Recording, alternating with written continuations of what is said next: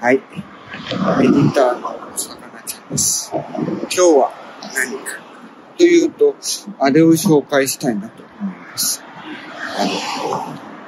何かっていうと、あれですね。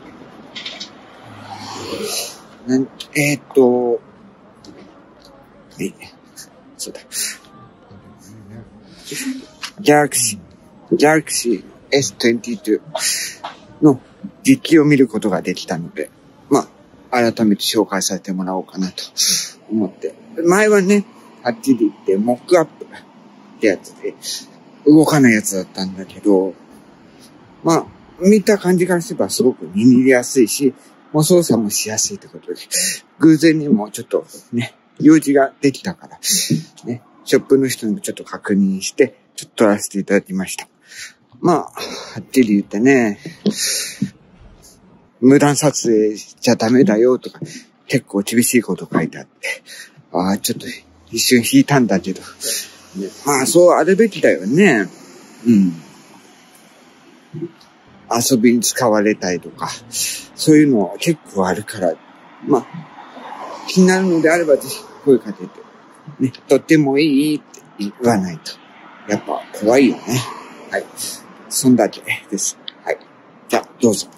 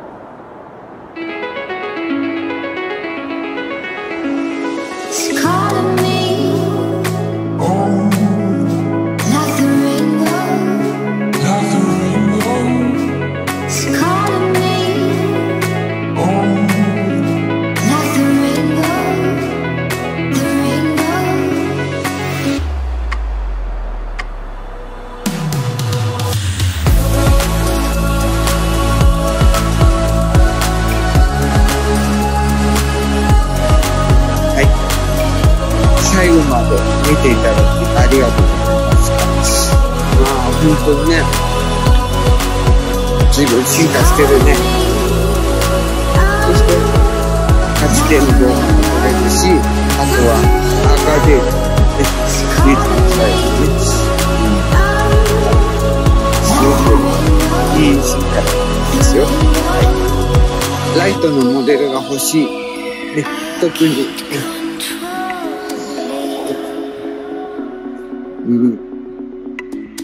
機能的なやつが欲しいっていうんであれば、これはいいと思いますよ。はい。これとチャンネル登録していただけるとありがたいです。では。